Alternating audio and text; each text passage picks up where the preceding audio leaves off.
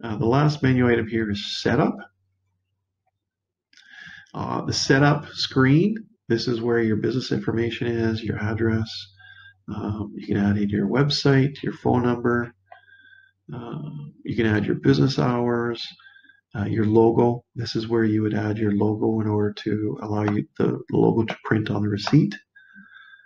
And we'll go through these sub-menus as well too. So this is the setup. This is the business information screen.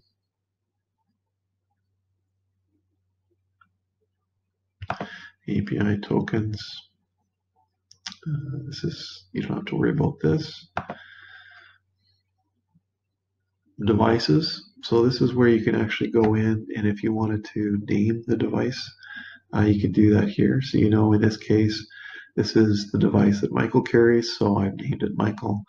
So anything that comes up, I can identify, you know, what's happening with Michael's machine. Payments. This is if you have a cash drawer, you don't have to worry about that too much.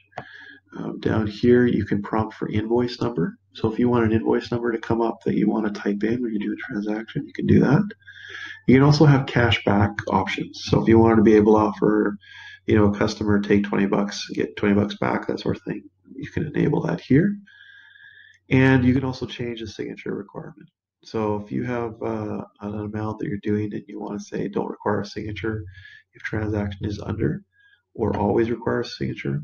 So this would be for manual transactions where the Clover will ask for a signature as well, which will help you, you know, prove that that is the person that is whose card it is. Payment receipts. So here you can automatically print a customer receipt or not.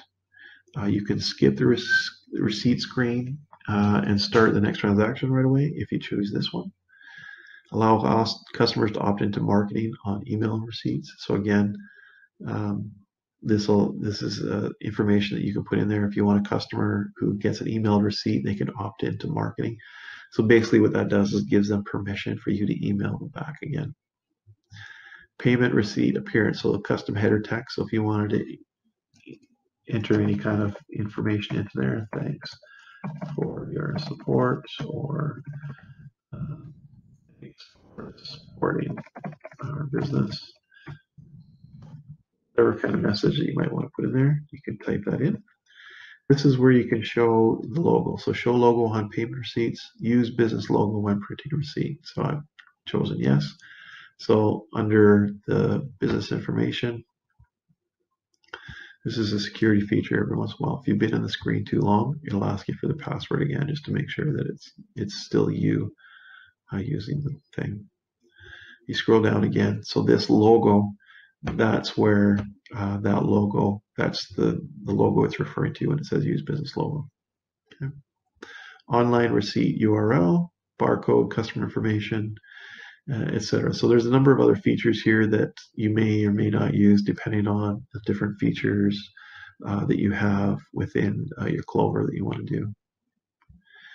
Printers, there's no printers yet for Clover in Canada, but when they become available, again, this will be where you can manage your printer setup. Virtual terminal. Build your customer database by collecting information about your customers. So you can set this as mandatory or as optional. So again, in the virtual terminal, if you want to always have to be able to collect all this information, you can simply set as required, like so, and hit save. And of course, you want to change those, you can simply untoggle. Reporting, start of date time. So your reporting, you may want to run certain reports and you know that your business doesn't start before 8 o'clock in the morning. So 24-hour clock from 8 to 8. So that would be a daily report for you. If we click on view reports here in this section.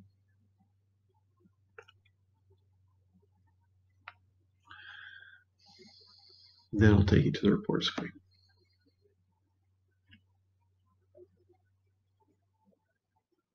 Scroll back down again. Reporting. So I didn't save that. I'm actually going to do that right now. I'm going to change that to 8 o'clock. Save that. Enable removed items report. So this report is for all printed or unprinted items removed by any employee who has access to an order. So that way you can see, again, if you enable this, you can see all the information that happens, whether it's a refund or a void or anything else. Additional charges.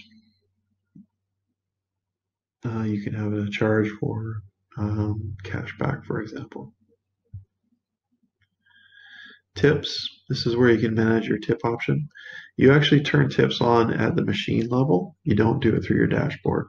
But once you have turned it on through your device using your admin code, now you can change the tip options as well. And you can also edit not only the percentage that you use, but you can also edit the words that you use. I recently had someone call up and ask, could they use this tip option to do a donation amount to a charity?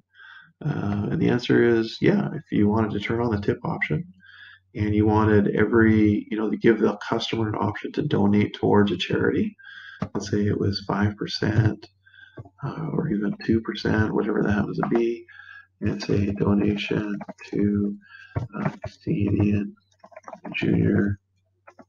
Oh, you only get so many Canadian. Let's do this.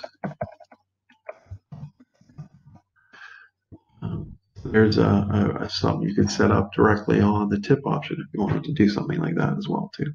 So a little bit of versatility there for you.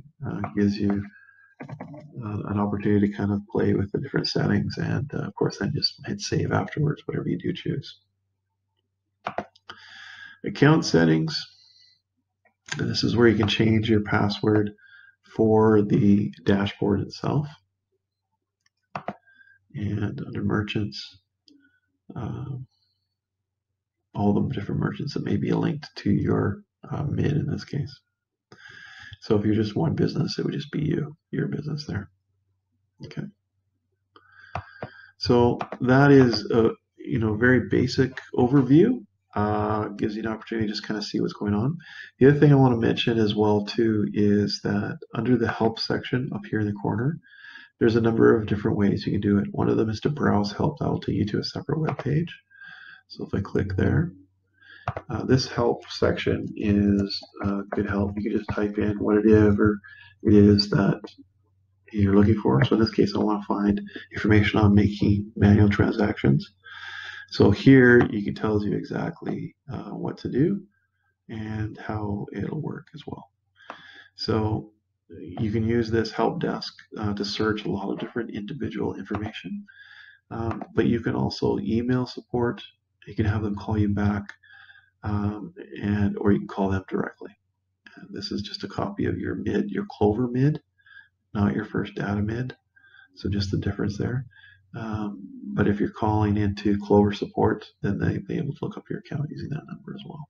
Okay. So that's in the help section in the top right hand of the Clover dashboard. And last but not least, the three bars here simply open and close that point there. So if you have additional questions, you can reach out to the help desk for Clover or get a hold of your advisor that has sent you this video, and or you can call KISS Payments at our toll-free number as well. All right, thanks very much.